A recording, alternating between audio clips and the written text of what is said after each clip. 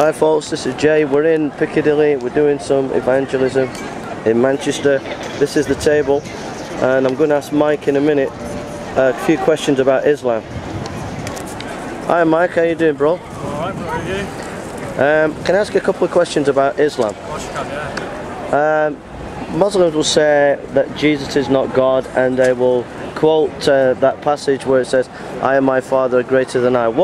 What things would you say back to a Muslim apologist, or to help Christians answer that question?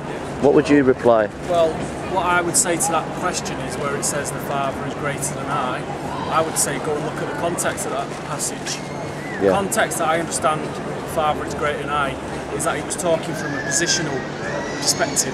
At that moment in time, Christ was on the earth, and he actually said the Father is greater than I, not because that was the ultimate reality or truth. He was just talking from his humble position from heaven as a servant of the Almighty God. Okay?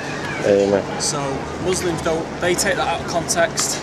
We know the context, and I can show the context to a Muslim apologist all day long.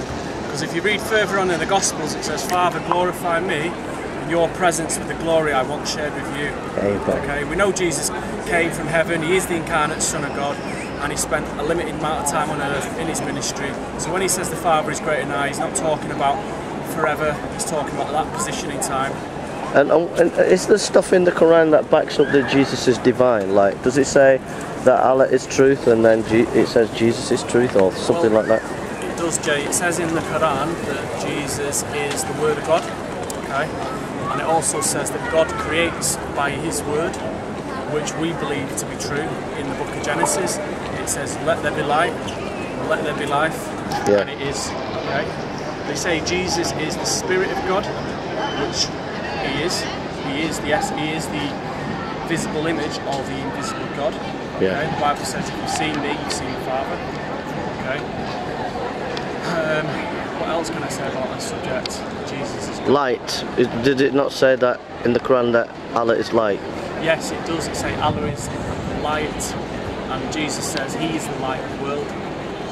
Yeah, so there's a lot of stuff actually that confirms that Jesus is divine in the Quran. It does, and plus as well in the Quran it talks about Jesus bringing clay birds to life.